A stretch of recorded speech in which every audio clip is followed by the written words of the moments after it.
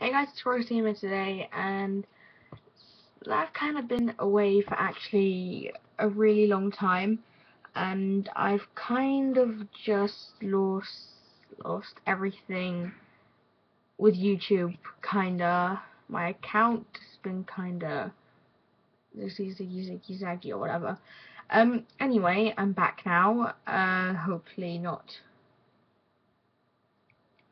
leaving a gap in between videos like I did last time. I think the last video I uploaded was in October, actually. Yeah, October. Anyway, this video is basically on a new sport. If you saw my braces update, I was saying that I was supposed to go on a diving trip, and I did my first open water diver course with Paddy in August with one of my friends. And when I went back to my holiday house for Christmas in December, it all started off by going out on a diving trip because I was bored, and I became addicted to it now.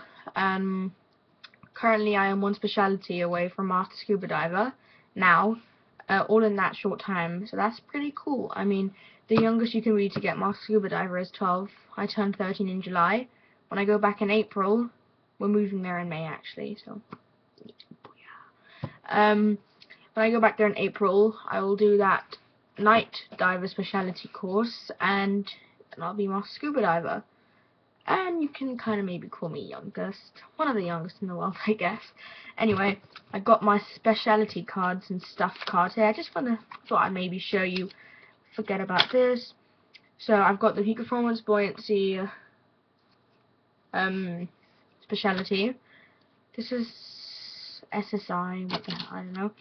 Got underwater navigator specialty.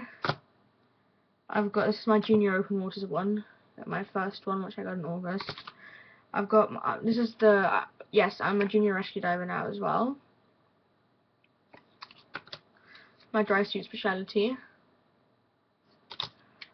Enriched air, I can dive up to 40% oxygen. And this is my junior advanced diver, and I also did my EFR course, this one here. So yes, that's pretty cool, I guess. I mean, I've become a little bit unsafely addicted to it now. I mean, I kind of take my dive log everywhere I go, which might seem a teeny bit weird, or maybe very weird to some of you guys. Okay, so whilst I'm here, I might just show you my dive log anyway, my prized possession. This is my whatever people would call their possessions. This has got every single dive I've done, and yes, I have a sad life. All of this doodling and crap, like I love scuba diving and everything like that, I've done during my classes in school, which I've gotten a teeny bit carried away and bored in. So let me check how many dives I've done. I've done 35 dives now, and I need 50 for Master Scuba Diver, but when I go there in April, I'm going to be there for about a month, and I'm diving practically every day, 2 dives a day, so if you imagine 30, I might gain around 60 dives while I'm there, so I'll only need to spend, well, I need 15 more dives. Half of 15 is 7.5.